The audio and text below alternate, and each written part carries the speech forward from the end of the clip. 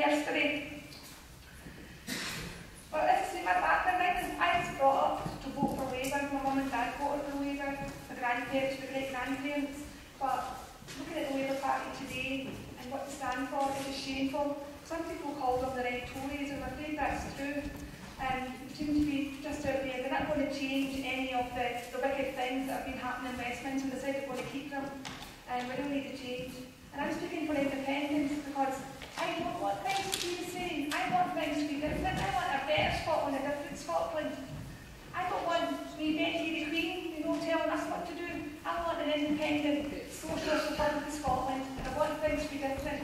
And I think that's all we're seeing on the platform tonight. We've all got our dreams and we must share them and dare to be different. One of the things that I really want is a written constitution. The checks and balances of Westminster are just not working with the Bill of Rights. We can do what we want with it. In the written constitution, our rights can be enshrined. I think this is going to be a fantastic process for women, for carers, for people with disabilities, but who will get a voice. And I know you might say, well, look at Russia, they've got this 10,000-page constitution, but a constitution can be part of a big conversation. Because what we have to remember is that after we win the referendum, that's when the hard work starts, and we will need to shape the nation. So the written constitution, I think, can be a roadmap for the way ahead. But something else, unfortunately, that should be in the constitution is freedom from hunger. Food banks are absolutely abhorrent. Absolutely abhorrent. It's terrible that in this country where we actually export food, that people are starving. I met a woman who walked 10 miles to a food bank in Paisley, 10 miles back to get some food. And this is just happening to people because of all the welfare benefit reforms. They're not actually reforms or cuts, and they are attacking the most vulnerable people. Before we start with the condemns and their views on benefit reforms, you have to please remember that what they're doing is dividing and conquering us. They're calling people skivers and strivers.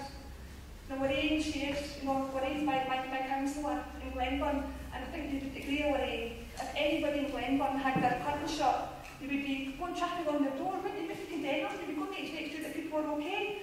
And that's the kind of society we want, and I think that's the kind of society that Scotland offers. We're a kind of people, I think. I remember in the last general election we had Mr Cameron, you will protect the most vulnerable, you will protect the most needy. And what's happened? It's us who are bearing the brunt of the cuts. By the people who caused this mess, the bankers are getting us scot-free. People with disabilities having to endure adverse assessments and being told they are no longer disabled. They're carers. I'm a carer, as being said, of 2 boys with autism. They're carers and still have to care for their loved ones. And it's absolutely shocking that they will protect the most vulnerable, as it was just a Tory lie, like most of the other Tory lies. And this week is actually important. It's Carers Week. And I think most of us here on this panel have been carers and have experience of disability. And speaking personally, it's made me a better person. It's why I'm involved in politics. Carers contribute £10 billion in unpaid care to the Scottish economy, but we're not recognised. So a shout out to everybody out here who's a carer. As Ian said, I've been a lifelong member of CND and been involved in the nuclear actions. I've been arrested, unfortunately, for blocking the road. I don't know, you're probably all aware of the Roxy car park, the car park in the Strand. If you go up there and look, you can go right ahead, you can see beautiful wee Helens with all this posh wee tea rooms, a nice cup of tea and nice ice cream, right next door to the gates of hell. And that's definitely, what Paisley is. It's abhorrent. We have these nuclear weapons in Scotland. There's no place for them. Apart from a nuclear war breaking out, which would be the end of us all, even one single accident could mean, the big catastrophe. Brexit is meant to be a nuclear-free zone, but it doesn't affect the convoys that go past on the way to Coalport all the time. I also want Scotland to be a peaceful nation. I have a young neighbour, Fraser, upstairs, and when Fraser was 18, he was sent to Afghanistan. He didn't have to serve on the front line, but he was in Afghanistan and he's come back traumatised. And I would like to see a Scotland where there's no more economics conscripts, where instead of trying to shoot someone or hurt someone, Scottish people can be there to help people, and do good. Offer medical aid, that's the kind of Scotland that I dream of. I don't know if you saw the Better Together argument, Better Together, you probably saw it yesterday. I was quite angry by the woman who said, all of us who are in Better Together are nice and quiet people. All these people who want independence, you're not too loud. But why are we too loud? They're loud because their voice isn't heard by the media. And, we have to shout. And I think, I don't shout, I'm not a shouty person, but I'm not more assertive. And I think we're so proud of independence that we share it with people. As I say, we've got another 99 days to go to the referendum. And this is a lifetime opportunity. This is our chance to dare to be different, to get out there and change society. 99 days. So could I please ask you, please wear your yes badges. Please do anything you can. Talk to your friends, talk to everybody. That's what we'll be doing in the SSP. I was speaking to Cat Boyd last week. You probably know Rick. Their phrase is another Scotland is possible. But what also Cat said, another Scotland is probable. It's going to happen.